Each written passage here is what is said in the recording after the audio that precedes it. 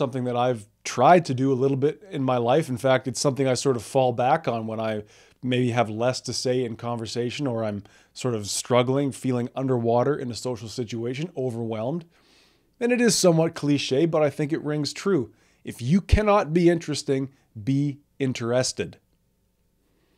You know, I've had a lot of conversations go on maybe too long because I was simply willing to listen to what the person had to say and ask questions, right? If they're talking about something I know nothing about, at some point I have to simply just, I wouldn't say suffer through it, but endure it, accept that this is what it is, and further that discussion by asking some questions and nodding and affirming and being present and, again, focusing on the story, the information this person is conveying. And now, of course, this can be a recipe for just being blatantly talked at or talked over, or, you know, how people, I like to say they, you know what, in your ear, right? They seem to just sort of be using you as a bulletin board, a posting board, but that happens in this life. It seems to happen more and more. Maybe I just have that face.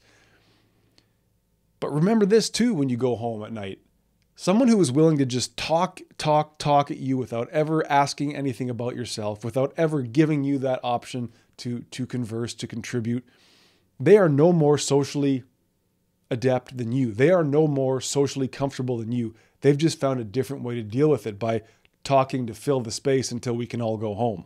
So ideally, this approach of listening and asking questions, perhaps even challenging somebody, ask them, well, why did you do that? Why did you think that? I do believe that over time, over the span of the experience, the interaction, this sort of thing endears you to other people, right? It brings you into their consciousness. They begin to see you as a fully formed point B, so to speak, another person that they can bounce things off of.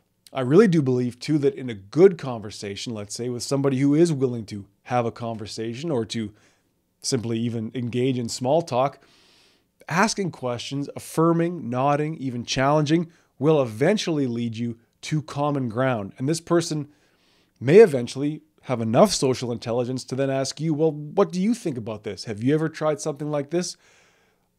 I struggled to build a fence all summer, but what's maybe something you've done around your house that was a challenge? Whatever the case may be.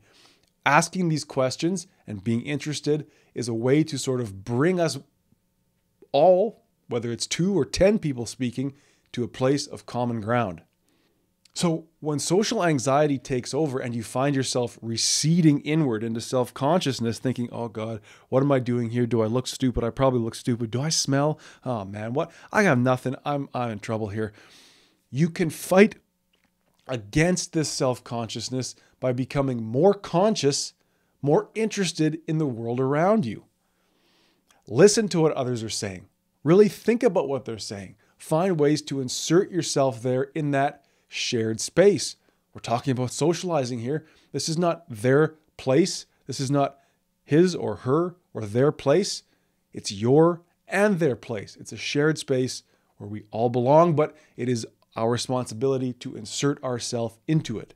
And so again, it is a question of focus and distraction. Can you become less distracted by yourself and more focused on other people, on the room, on the situation, on maybe where that break is going to open up for you to jump in? And you know, truly, I think people would rather see somebody silently sitting there or standing there in a social situation and yet appearing present, upright, focusing on what's going on, even if you're nodding, laughing. Perhaps there's some sort of common thing that we're all looking at, a presentation, a book, a piece of paper, at least acting as though you are a part of this, pulling in the same direction in your own way. I think people would rather see that than have you silent and clearly off in your own world, looking down, wondering if you smell funny. This is an invitation here to come into the shared space of socializing and not to be, I would say, in fact, selfish and self-centered. You've made the commitment to showing up. It is now your job to take one more step into a space outside of yourself.